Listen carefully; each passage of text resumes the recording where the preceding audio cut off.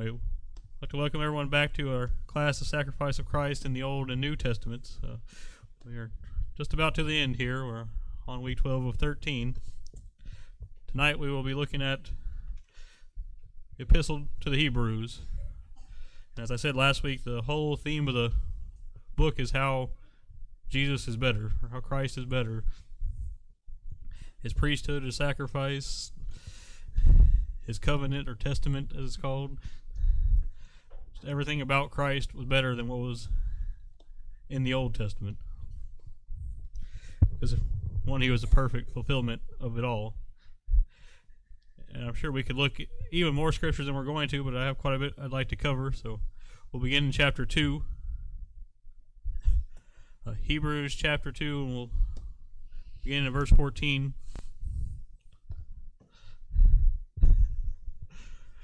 I do have them here so you can follow along if you want. Or in case Brother Kenny closes your Bible on you.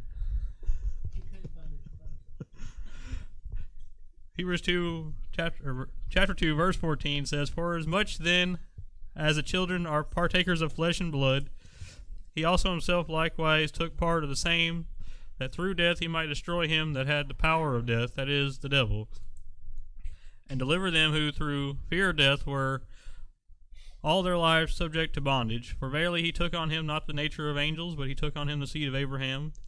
Wherefore in all things it behooved him to be made like unto his brethren, that he might be a merciful and faithful high priest in things pertaining to God, to make reconciliation for the sins of the people. For that he himself has suffered being tempted, he is able to succor them that are tempted." Verse 14 I've quoted, I think, multiple times already throughout the course. How that Christ through death, it says he defeated him that had the power of death, that is, the devil. I don't know exactly what exactly this power of death that the devil has. Certainly he brought death upon the whole human race spiritually by tempting Eve, and then them, Adam and Eve, falling to that sin. But I do know this, that Christ says he now holds the keys of death and hell in Revelations 1:18. But through his death he defeated the devil, or Satan as we call him, Lucifer, whatever else you would like to name him. And it says, "And deliver them through who fear of death were all their lives subject to bondage." The natural man is afraid of death. It seems to come naturally to him to be afraid that his flesh will die one day.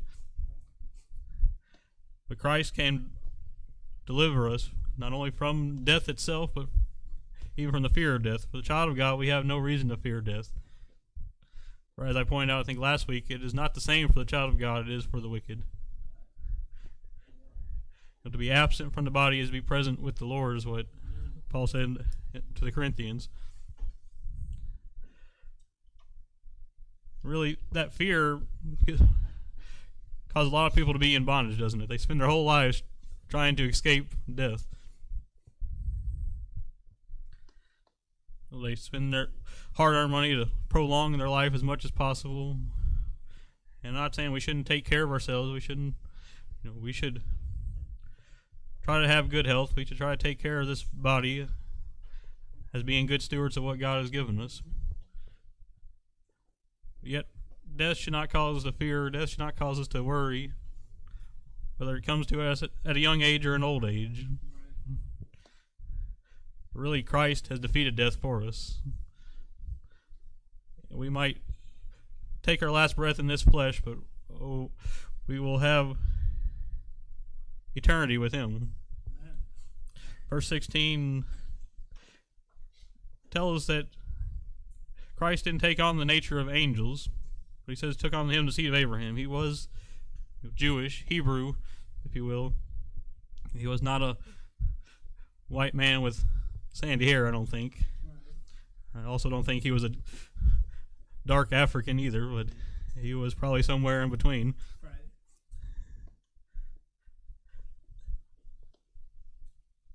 He could have been as the angels were. He could have came, I guess, in any form he desired, but it was best that he came like his brethren, as it says here.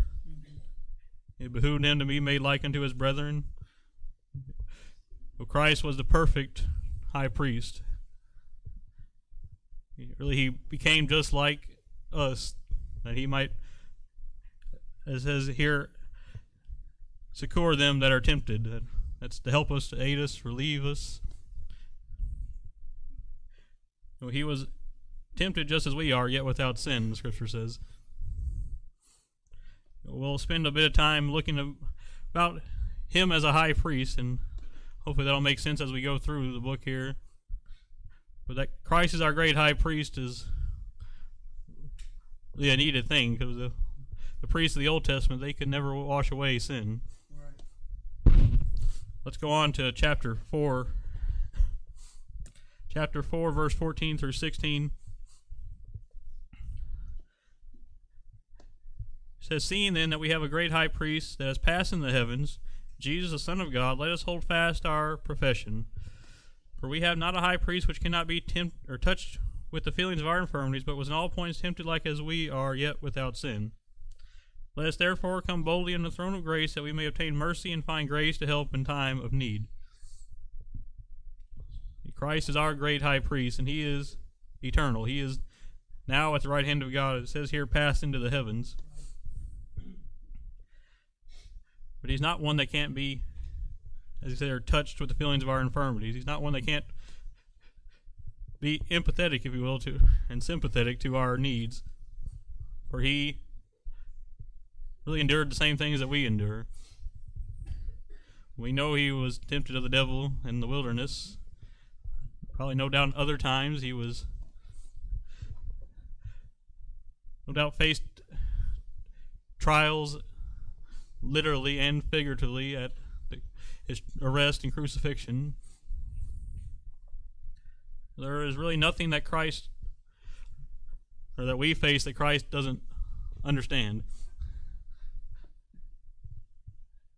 Yet in all things he was without sin. He was that perfect sacrifice. He was, the perfect example, if you will, for us. And because of this, he says, let us therefore come boldly unto the throne of grace. Because we have this great high priest that understands our needs and cares for us, as Peter says. He says, let us come boldly to the throne of grace, that we may obtain mercy and find grace to help in time of need. Christ can help in whatever need we have. His grace is sufficient, as Paul tells us. Certainly his mercy is far greater than our understanding. Was it Jeremiah that said, his mercies are new every morning? We have this great high priest in Christ. I know I don't think Christians think about the priesthood as much as the Jews probably did. Or for the Jews, the priesthood was how they atoned for their sins. That's how they made their sacrifice, was through the priest. That's how they rolled their sins over for a year. But Christ has done all this for us. That we don't have to go in yearly and make new sacrifices. The difference in the Christ is our great high priest. He can give us grace. He can give us mercy. The priests of the Old Testament couldn't do that. They might give godly advice and point you in the law what you should do, but that's about as far as their help could go. They could pray for you. Right. But we can pray to our great high priest. Let's go on to chapter 5. Start verse 1. Here, Paul, you may believe it's someone else, we can call him the writer. But Paul here says, for every high priest taken from among men is ordained for men in things pertaining to God, that he may offer both gifts and sacrifices for sins. Who can have compassion on the ignorant and on them that are out of the way, for that he himself also is compassed with infirmity. And by reason hereof he ought, as for the people also, for himself to offer for sins. And no man taketh this honor unto himself, but he that is called of God, as was Aaron.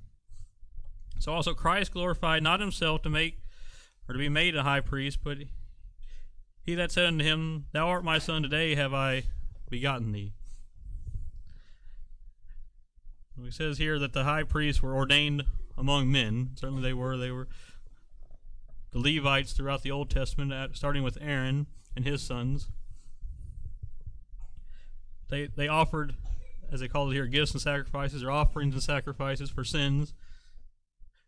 And they also had offered for themselves because they were sinful people. They couldn't even offer on behalf of the people until they had taken care of their own sacrifices. Yet they could empathize with the people because they were in the same situation. But so can Christ, because he came and dwelt among the wicked, yet without sin. There were some possibly that tried to make themselves a priest, but those were not the priest of God. God's priests were called of God, just as the preacher is called of God today. In verse 5 here is quoting from, or at least the end part here, is quoting from Psalms 2, verse 7. It says, Thou art my son, today have I begotten thee. Christ did not make himself a high priest, but he was made a high priest of God, it says. The Jehovah's Witnesses will try to use this verse to say, here's when Christ became the Son. He wasn't God before this. I don't know if anyone is even completely sure what is meant here. I've studied it out. Some people point to the birth of Christ and that he was begotten physically when he was conceived in Mary. Paul quotes this in Acts chapter 30, or Acts chapter 13, verse 30 through 37. He references the resurrection of Christ in that passage. So some have pointed to say that it is referring to his resurrection as being a type of birth. But I do know, all I know for sure is that Christ was the Son of God from eternity past to eternity future. Right. He certainly became God in the flesh at one point in history, but he was always God. Right. He took on him the form of sinful flesh, yet without sin. And I believe he's still in some glorified form of a body today. Mm-hmm. But he didn't begin at conception in Mary's womb. Right, exactly. We see him as far back as Daniel chapter 3 with the three Hebrews in the fire. Right. I think we see him in Genesis coming to meet with Abraham. Yes, and all the way back to chapter 1, God said, Let us make man in our image. Right. The Hebrew roots movement, as they call themselves, they're really Judaizers. They say you got to keep the law. They begin by saying you got to keep the law, then they go on to say the Holy Spirit is not God, and now that whole bunch has gone on to say Christ himself was not God. Heresy always leads to more heresy. Anyway, we won't get off on a rabbit trail. Let's go on to verse 6 here. It says, As he saith also in another place, this is from Psalms 110, verse 4, it says, Thou art a priest forever after the order of Melchizedek. This Melchizedek is a mysterious person. In fact, he's only recorded in one place besides Psalms 110 in the Old Testament. We'll go over there in a minute. But Christ was not as the Aaron priest were, but he is as the Melchizedek priest. Right. He was not a Levite. We know he was of the tribe of Judah. Verse 7 says, Who in the days of his flesh, when he had offered up prayers and supplications, this is referring to Christ, I believe, with strong cryings and tears unto him that was able to save him from death, and was heard in that he feared. Though he were a son, yet learned he obedience by the things which he suffered. Christ, we know, cried out in the Garden of Gethsemane, If it be possible, let this cup pass from me. Matthew 26:38 even says he was exceedingly sorrowful even unto death.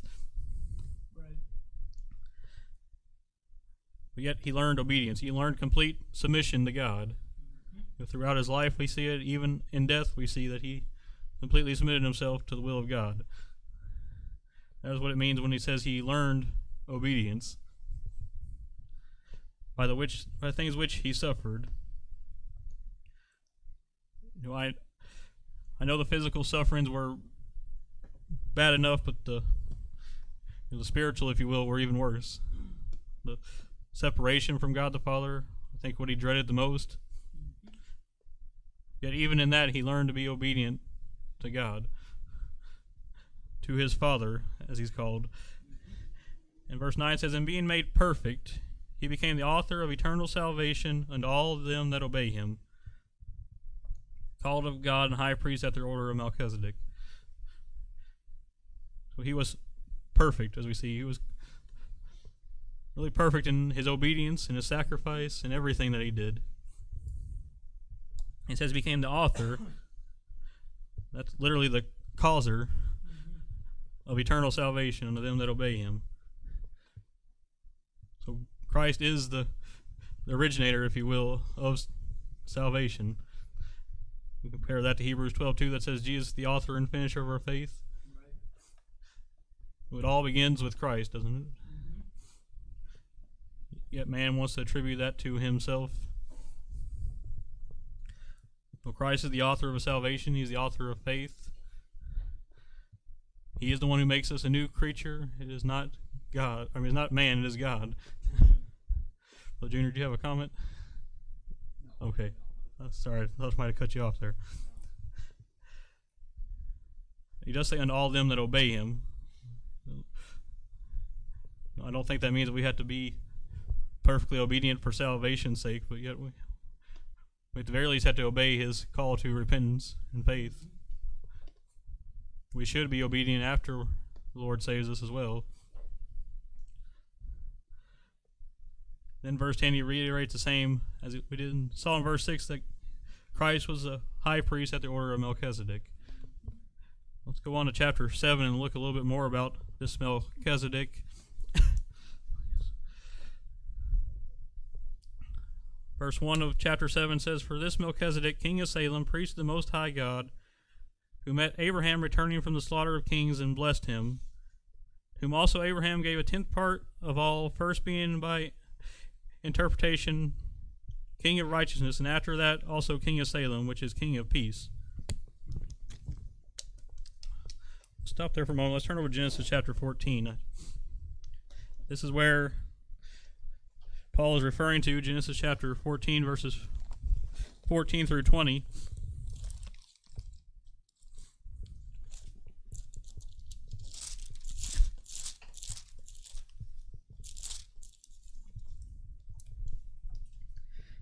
Genesis 14, verse 14 says, "When Abram had heard that his brother," here he's referring to Lot as his brother, "was taken captive," that was by the king in, so back in verse 9, the king of Elam, down, they took Lot in verse 12, Abram's brother's son, who dwelt in Sodom, and his gods, and departed. When Abram had heard his brother was taken captive, he armed his trained servants, born in his own house, 318, and pursued them unto Dan. And he divided himself against them, and he and his servants, by night, and smote them, and pursued them unto Hobah, which is on the left hand of Damascus. And he brought back all the goods, and also brought again his brother Lot, and his goods, and the woman also, and the people. And the king of Sodom went out to meet him after his return from the slaughter of Kedorlaomer, and after the kings that were with him, and at the valley of Shaveh, which is the king's dale. And Melchizedek, king of Salem, brought forth bread and wine, and he was the high priest, or he was the priest of the Most High God. And he blessed him and said, Blessed be Abram of the Most High God, possessor of heaven and earth, and blessed be the Most High God, which hath delivered thine enemies into thine hand, and he gave him tithes of all. This is the only recording we have of Melchizedek here. But yet, Paul tells us even more about him in the next verses, as we'll see. But Melchizedek here means king of righteousness. This Zedek means righteousness. We see it in other places. Adonai Zedek, king of Jerusalem, means the Lord of righteousness. Zedekiah means that Jehovah is righteousness. But here we have king of righteousness, who was the king of Salem. Salem is thought to be an earlier name for Jerusalem.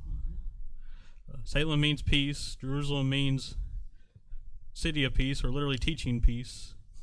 If you look at the English and at the Hebrew, Salem is at the end of Jerusalem. We just don't pronounce it as Salem. And Psalm 76 verse 2 also seems to equate Salem with Jerusalem. But it says that Abram gave tithes, or a tenth part, unto Melchizedek, who was the priest of the Most High God.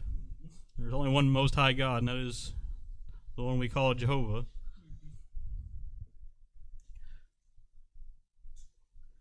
It says he was without father, verse 3, without mother, without descent, having neither beginning of days nor end of life, but made like unto the Son of God, abideth the priest continually.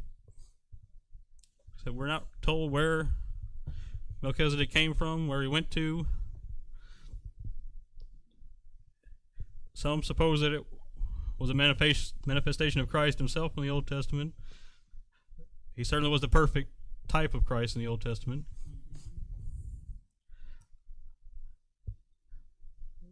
Because Christ was without father and without mother, wasn't he? No, he had a fleshly mother, but she was not the mother of God. Right. And he was raised up in the house of Joseph, but he was not his father. Right. He had no descendants. He had no beginning of days, and he really had no end of life. Christ is from eternity past to eternity future. And he abides a priest forever now, or priest continually, as he says here. So, and notice verse number 4 as well. It says, now consider how great this man was, even unto whom the patriarch Abraham gave the tenth of the spoils. Well, I don't know. Abraham was highly esteemed among the Jews, but Christ was greater, wasn't he? John 8:35, 8:53. I mean, the Jews said, "Are you greater than our father Abraham?" Well, Christ was greater than Abraham. He was before Abraham was. I am. He says. Well, I read one theory that Melchizedek was a descendant of Peleg. I can't find any scriptures that support that. I guess for now, Melchizedek will remain somewhat of a mystery to us. But certainly he was the perfect type of Christ, and could have perhaps been even Christ himself. And let's continue on here, though, in verse 5. Or no, excuse me, verse 11. I want to skip down a little bit. It says, if therefore perfection were by the Levitical priesthood, for under it the people received the law, what further need was there that another priest should rise after the order of Melchizedek, and not be called after the order of Aaron? He says basically, if the Levitical priesthood, or the Aaronic priesthood as sometimes referred to, was perfect, if it brought perfection, then what need was there for another priesthood? But it didn't bring perfection, did it? So therefore, another priesthood, after the order of Melchizedek, one that would abide forever, was brought forth through Christ. Verse 12 says, for the priesthood being changed, there is made necessity of a change also of the law. I don't think this refers to the moral aspect of the law, but certainly to the ceremonial aspects of it, the law was changed. Christ completely fulfilling it In other places it says abolished it in his flesh. I don't know how the people who say we need to keep all that get around stuff like this verse. Right. The priesthood's changed. We're not under Levitical priesthood anymore. We're under the priesthood of Christ. Therefore, the law had to be changed in Christ. Not that it's sin is not sin anymore, but the sacrifices were all fulfilled in Christ, as we've been showing all throughout this class. Verse 13 says, "For he of whom these things are spoken pertained to another tribe, of which no man gave attendance at the altar." I mentioned earlier, Christ was not a Levite. He was of the tribe of Judah, fleshly speaking. He was both Mary and Joseph were of that tribe. Right. But they were not given the priesthood, were they? In fact, you'll find one, King Uzziah, he was the tribe of Judah, and he tried to go offer incense, and he got punished for that. Verse 14 says, "For it is evident that our Lord sprang out of Judah, of which tribe Moses spake nothing concerning priesthood. But yet he would become our great high priest. He would become really the perfect fulfillment of all that was in the Levitical law." Let's go on to verse 15. Here it says, "And it is yet far more evident," it's even more clear, he says, "that for that after the similitude of Melchizedek there arises another priest, who is made not after the law of a carnal commandment, but after the power of endless life. For he testifies, thou art a priest forever, after the order of Melchizedek. For there is verily a disannulling of the commandments, going before the weakness and unprofitableness thereof. For the law made nothing perfect, but the bringing in of a better hope did, by the which we draw nigh unto God." He says it's even more clear that another priesthood would arise, and that is after the order of Melchizedek, one that is eternal. As it says here, it was not after the law of a carnal commandment, but after the law of an endless life. In Christ we have an endless life, don't we? There's no longer these cleanliness laws where we got to clean ourselves up and we got to go offer this sacrifice and that sacrifice. Right. Yet Christ did it all, and yet in him we have endless life. Right. The Old Testament, or the Levitical law, if you will, it could not bring that. Again, verse 17 is, as we saw earlier from Psalms, that thou art a priest forever after the order of Melchizedek. It says, "For there is verily a disannulling of the commandment, going before the weakness and unprofitableness thereof." We read last week how the law was weak through the flesh. The law required perfect obedience, and yet no man but Christ has ever done that. Right. The law itself was not bad, but it showed us how bad we were.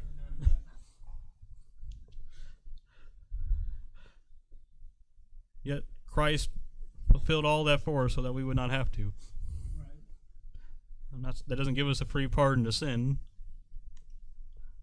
but yet we have been pardoned from sin through Christ. It says he disannulled it here. He set it aside. He canceled these commandments that were weak and unprofitable. The law made nothing perfect, but the bringing in of better hope did. And the law couldn't make anything perfect because nothing could keep it. And really, you'd have to be perfect to keep the law, so therefore it wouldn't even make you perfect, would it? But yet Christ makes us perfect. It's here the bringing in of a better hope, that is Christ and his priesthood. Hebrews 6:19 tells us we have a hope that is steadfast and sure now, by the which we draw nigh unto God. Ephesians 2:13 tells us that we were made nigh by the blood of Christ. Right. In Christ we were made nigh to God. Before we were far off, before we were without hope, but yet now we have great hope in Christ. The Old Testament saints had a hope that Christ would come. I think they had to have faith that Christ would come.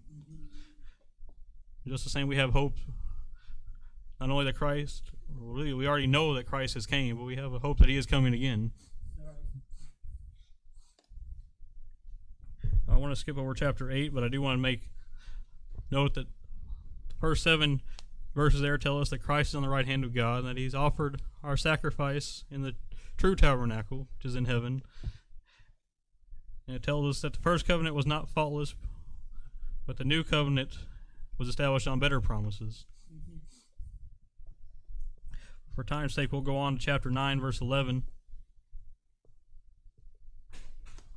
Here it says, "But Christ being come a high priest of good things to come, by a greater and more perfect tabernacle not made with hands, that is to say, not of this building, neither by the blood of bulls or goats and calves, but by his own blood he entered in once into the holy place, having obtained eternal redemption for us." The first 10 verses here are talking about the priesthood of the Old Testament, how it describes the sacrifices and the tabernacle, how the priest entered in once every year to offer for the people and for himself. Right. Yet Christ, as he says here, by a greater and more perfect tabernacle not made with hands, that is to say, not of this building. Either referring to himself or to the figurative, if you will, tabernacle in heaven. It's not made by hands. It's not the one that Moses was commanded to build and they carried around the wilderness. Right. It's even greater than the temple which Herod built, even greater than Solomon's temple. Right.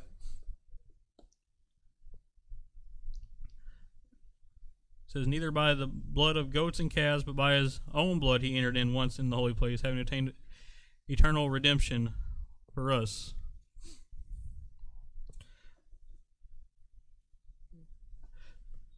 This is one of my favorite verses for particular redemption, that he obtained eternal redemption for us. He didn't make it possible, but it says he obtained it. He literally went in there and got it for us, if you will. Amen. And it's not just for anybody. He says it's for us. But the blood of bulls and goats, or as goats and calves that are called here, they could not take away sin, but his own blood did. Verse 13, he says, "For if the blood of bulls and goats and the ashes of a heifer, sprinkling the unclean, sanctify it to the purifying of the flesh, how much more shall the blood of Christ, who through the eternal Spirit offered himself without spot to God, purge your conscience from dead works to serve the living God?" The Old Testament sacrifices, they purified in the sins of the flesh. They covered for the sins of the flesh, but that's all they could do is cover them up for a time. How much more shall the blood of Christ, though he says, how much better shall his blood cleanse us, not just outwardly but inwardly as well, that we may serve the living God, he says. Christ,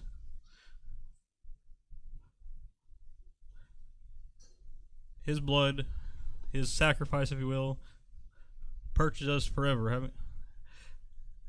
As it said back there in verse 12, he obtained eternal redemption for us. It wasn't a temporary redemption, but it's for all of eternity. There's so many rabbit holes we could get off on that probably, but how that it was eternal salvation we saw earlier. Here he calls it eternal redemption. Seeing that Christ has done all this for us, there's no doubt that we cannot lose it. Right. To say that we could somehow lose our salvation would entail that Christ had somehow failed. Right. No, he obtained eternal redemption for us. He, even greater than the Old Testament sacrifices, he will purge our conscience from dead works to serve the living God, he says. Just in every way, Christ is better. Let's skip down to verse 22. And it says, almost all things are by the law purged with blood, and without the shedding of blood is no remission. Amen. God always requires blood to cover sin. And we see this all the way back to Genesis chapter 3, when he made the sacrifice and made the coats of skin for Adam and Eve. All throughout the law, it was blood that covered. But Christ's blood was perfect blood, wasn't it? Right. It says, verse 23, it was therefore necessary that the pattern of things in heaven should be purified with these, but the heavenly things themselves with better sacrifices than these. The law was a pattern of things to come, a pattern of things in heaven, it says. But Christ, by a better sacrifice, offered up himself. The blood of bulls and goats was not sufficient to take away sin. Verse 24 says, for Christ is not entered in the holy place made with hands, which are the figure of the true, but into heaven itself, now to appear in the presence of God for us. Christ has made sacrifice in our behalf in the presence of God. The Holy of Holies in the tabernacle was a type of that presence of God, but Christ went into the holy place where God himself is. Continue on to verse 25 here. It says, nor yet that he should offer himself often as the high priest entereth into the holy place every year with the blood of others. As we saw, as Leviticus 16 instructs them to, on the Day of Atonement, to offer sins for themselves and for the people. Right. And at other times, other sacrifices were made as well. But year after year, these sacrifices were made, but not the sacrifice of Christ. Verse 26 says, for then must he have often suffered since the foundation of the world, but now once in the end of the world hath he appeared to put away sin by the sacrifice of himself. If Christ had to die every time we sinned, he'd be dying over and over again, wouldn't he? Right. All the way back to Adam and Eve, all the way to present day, he would have to offer himself again and again. And it says, but now once he hath appeared to put away sin by the sacrifice of himself.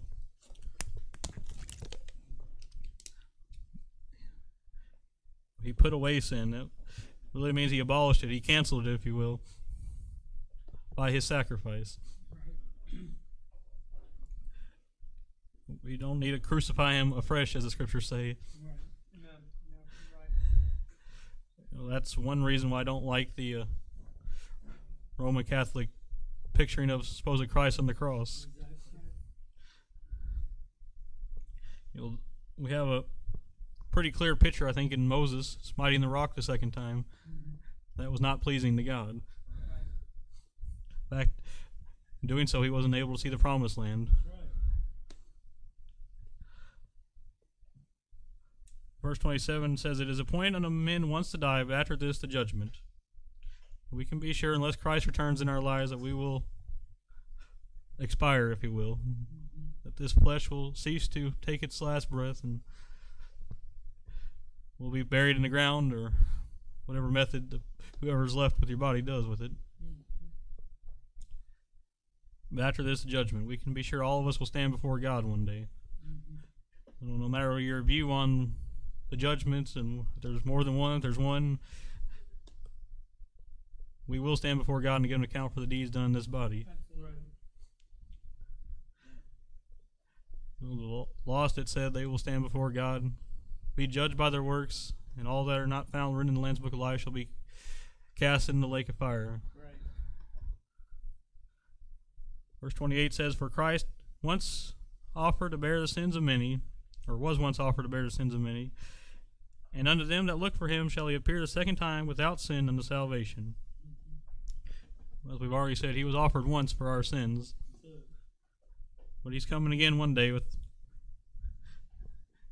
He won't be coming as a sacrifice for sin. He'll be coming as the King of Kings, destroying all the enemies and ruling with that rod of iron.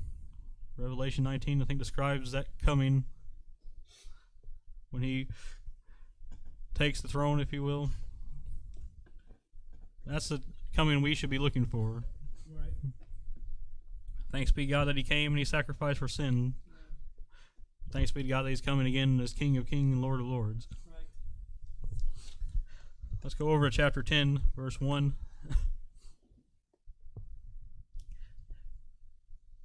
Where the law, having a shadow of good things to come, and not the very image of the things, can never, with those sacrifices which they offered year by year, continually make the comers thereunto perfect. For then would they have not ceased to be offered, because that the worshippers once purged should have no more conscience of sins. But in those sacrifices there is a remembrance again of sins every year, for it is not possible that the blood of bulls and goats should take away sins. Right. Well, as we've pointed out, they offered these sacrifices year after year continually, because they couldn't make the offer perfect, could they? If they could, they would have ceased from sin. That's the difference with Christ's sacrifice. He makes us perfect. Therefore, we don't need to be offered again and again. There is no such thing as penitence, as the Roman Catholics teach. Right. You're not going to appease God for your sins. Mm-hmm. That's their teaching of purgatory, that people go there to be cleansed from their sins before they can go to heaven. No, if Christ has sacrificed himself for you, you've been made perfect. Right. Not that we could ever truly do anything in this flesh to appease God of sin anyway. But it says, those sacrifices, there is a remembrance again of sins every year. Every year they remembered they had sin and they had to go back to it and do it again. Certainly we ought to confess sin before God. Christ doesn't have to come and die for us again. Right. We don't have to. The sins that Christ has died for have been removed as far as the east is from the west. Good. We don't have to do something to make up for them, if you will. For it's not possible, verse 4, that the blood of bulls and goats should take away sins. So I guess in this sense, the blood of Christ was special, if you will. Mm-hmm. But I think the blood of bulls and goats, the problem with them, they were tainted by sin, just like everything else, weren't they? Mm-hmm. The whole of creation has been tainted by sin. Right. Yet Christ's blood was perfect. That's why it could go to the tabernacle in heaven and be sacrificed for us. Mm-hmm. That's why he could put it on the mercy seat before God himself. I don't know that Christ's blood was necessarily magical, if you will. I don't know, there's probably a better word for that, but it was perfect blood. Mm-hmm. Have you ever tried to use a dirty rag to clean up dirt? It only does so good, doesn't it? Right. When I change oil in my cars, I usually have a dirty rag to try to wipe off the oil. It doesn't take it all off. That's kind of how the Old Testament sacrifices were. They could cover it a little bit, they could clean up a little bit, but they could not take it away forever. Right. You can't cleanse sin with that which is tainted by sin. And that is one of the problems with works-based salvation. Mm-hmm. Is all your righteousness are as filthy rags, Isaiah says. Even your good works in their flesh are tainted by sin. Mm-hmm. Let's go on to verse 5 here. It says, wherefore when he cometh into the world, he saith, this verse through verse 7 is quoting from Psalms 40, verse 6 through 8. He cometh into the world, he saith, sacrifice and offering thou wouldest not, but a body thou hast prepared for me. In burnt offering the sacrifice for sin thou hast had no pleasure. Then said I, lo, I come, in the volume of the book is written of me, to do thy will, O God.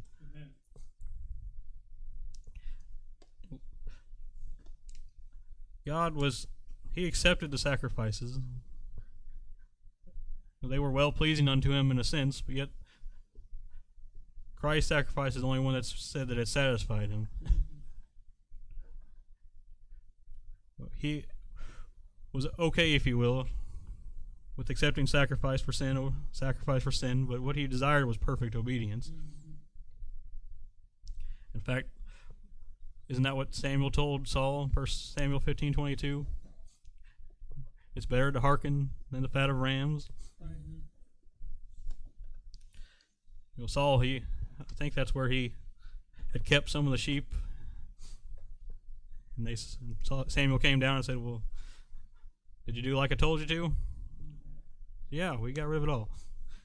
And what's the bleating of the sheep and the lowing of the oxen I hear?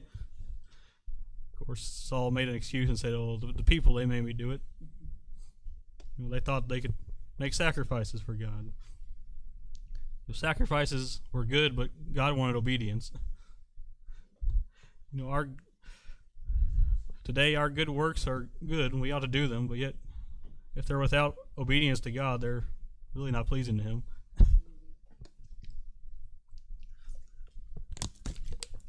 And that is the difference with Christ. He was the perfect obedience. He was to the law, to the will of God, everything. He was perfect. That's why it says here, lo, I come to do thy will, O God, verse 7. It says, in the volume of the book it is written of me. The whole Old Testament pointed to Christ coming, and yet the Jews couldn't even see him for who he was. In verse 8, it goes on to say, and when he had said, sacrifice and offering, and burnt offerings, and offerings for sin thou wouldest not, neither had pleasure therein, which are offered by the law. Then said he, lo, I come to do thy will, O God. He taketh away the first, that he may establish the second. Christ came to take away these sacrifices. As we saw, they were the burnt offering, the meat offering, the peace offering, the sin offering, the trespass offering. There was others as well that went along with that, the drink offering, that he may establish a better covenant, as he says here. Verse 10, by the which we are all sanctified through the offering of the body of Jesus Christ once for all. We are sanctified by Christ, set apart, made holy, if you will. 1 Corinthians 1:30 says he is our sanctification. Right. In the sight of God, we have been sanctified. We have been made righteous. We are perfect. We are complete in Him. Yes, I realize as we walk through this life, we need to be sanctified as well. Christ came, and it says here, to take away the first, that he may establish the second. In Christ, there is a new covenant, a better covenant, if you will. Let's go on to verse 11 here. It says, and every high priest standeth daily ministering and offering oftentimes the same sacrifice, which can never take away sins. But this man, speaking of Christ, after he hath offered one sacrifice for sins forever, sat down on the right hand of God, from henceforth expecting till his enemies be made his footstool. For by one offering he hath perfected forever them that are sanctified. As we said, the Old Testament priests, they offered over and over again the sacrifices. But Christ, by one offering, one sacrifice, it says he sacrificed for sins forever. Throughout all of eternity, we won't have to worry about sacrifice for sins anymore. For in one day, if you will, in one sacrifice, he fulfilled all of it. And it says he sat down on the right hand of God. We know he's there on the right hand of God. Stephen testifies to that in Acts chapter 7. And it says, from henceforth expecting till his enemies be made his footstool. 1 Corinthians 15:25-27 tells us that Christ will reign till all his enemies are under his feet, and the last enemy that shall be destroyed is death. I think that's fulfilled at the great white throne when he says death and hell are cast in the lake of fire. This is the second death. From then on, there will be no more death, will there? by one offering he hath perfected forever them that are sanctified. In Christ we have been made perfect. We've been made complete, if you will. Right. Colossians 2:10 says we are complete in him. And forever. That's forever. Not just for a little while. Not just until we mess up. Right. If it, as some teach, that it was left up to us to keep it, we would have messed up the very first day we are saved. Right. But Christ perfected us. What Christ does, he doesn't do halfway. Let's go on to verse 15. It says, whereof the Holy Ghost also is a witness to us. For after that he had said before, and here is this new covenant, which is based on Jeremiah 31:33. This is the covenant that I will make with them after those days, saith the Lord. I will put my laws in their hearts, and in their minds will I write them, and their sins and iniquities will I remember no more. Now, where remission of these is, there is no more offering for sin. Amen. God says he puts his law in our hearts and our minds. We ought to thank God that we have his word to tell us what his will is, tell us what his standards are, if you will. But yet, the Holy Ghost will guide us in all truth, the Scripture says. I don't think it's up to man to decide what is right and wrong. Right. But if we've been saved, the Holy Spirit will tell us what is right and wrong. The Holy Spirit will convict us, and God will chastise us, Hebrews 12 tells us. But I really like verse 17. Their sins and iniquities will I remember no more. Amen. It's all been removed from our account, if you will. Every last sin, every last transgression. Now, where remission of these is, there is no more offering for sin. Christ doesn't need to be offered anymore if our sins have been remitted. If our sins have been forgiven, pardoned, canceled, if you will. Remission kind of carries the idea of going back, doesn't it? That our sins have been removed or rolled back. When cancer is in remission, it's no longer growing anymore. In fact, it's going the other way. And so is sin in our lives if we've truly been born again. No, I don't think we'll ever reach sinless perfection in this flesh. But yet if we don't come to the point where we say, as Paul, "O wretched man that I am, who shall deliver me from the body of this death?" I don't know that we ever have a truly right understanding of what sin is. I always like what Pink said on this. That it was not the absence of sin, but the grieving over it, which separates empty professors from the children of God. You know, we're definitely not absent of sin, but oh, how we ought to grieve over it. Oh, how we ought not to be content with sin. Right.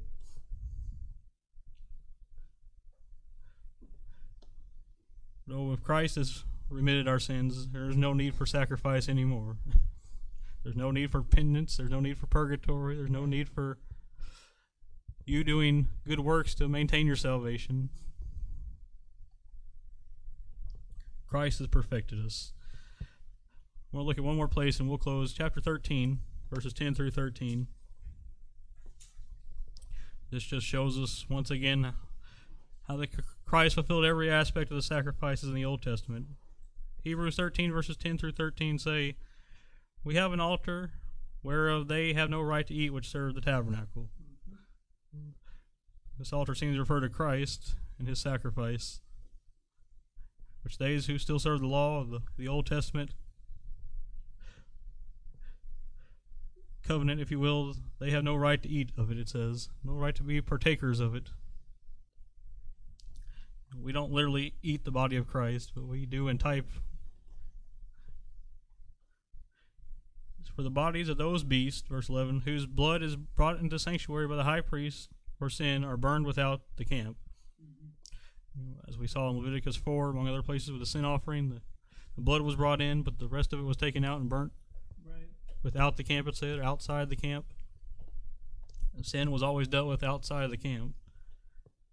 Notice verse 12, it says, "Wherefore Jesus also, that he might sanctify the people with his own blood, suffered without the gate." outside the city, if you will, which really fulfilled without the camp. Christ suffered. Christ died there on Calvary, which was on the north side of Jerusalem, some direction, which was also a requirement for the burnt offering to be slain in the north side of the altar. So was Christ crucified outside the camp for our sins. Verse 13 says, let us go forth therefore unto him without the camp, bearing his reproach. We must go to him without anything else. So without the camp here, without the world, without really even our good works, without anything but just simply looking to him. It says bearing his reproach, bearing his rejection, if you will. Psalms 22:6 tells us that he was rejected of men. He was a rejected person in the flesh, but yet we ought to be willing to bear the same thing. Hebrews 11 tells us that Moses saw that it was better to bear the reproach of Christ. It said there was greater riches than all the treasure in Egypt. Christ might not be highly esteemed among men, but yet he is the perfect sacrifice for our sins. I guess that will bring us to a close for the night. Our next lesson will be our final lesson. We'll do a review, and I hope to put a diagram of some sort together to try to show you how all this is fulfilled in Christ. We may look at a few verses in Acts as well, as I said. Any comments or questions before we close? I just saw a couple things. And I think it was Hebrews 9:28. It said for many, not for all. And you see particular redemption there. And this was just a question. Does the devil really have the ability to kill? I wondered that, but Christ did say, fear not them that kill the body, but fear him which after he has killed you hath power to cast into hell. But he also had to give the devil permission to go so far with Lot. Job. He cometh not but to kill, steal, and destroy. Right. I'd say he can do those things if With God, permission. if it's part of the will of God for him to do so. I know. I'm just curious, whenever he was through Judas, he left him. I, With permission, it's just a scary thought. Well, just like man has the ability to kill other men. Right. They kill themselves. Right. I kind of wondered what was meant exactly there by the power of death. But in a sense, he slew the whole human race spiritually. Right. But like I said, Revelation 1:18, I believe it was, Christ says he has the keys of hell and of death. Apparently, at least now, Satan can't do it without Christ giving him permission. I don't think Satan has ever been able to do anything outside the permission of God, if you will. But certainly, Satan has more power than we sometimes give him credit for. Right.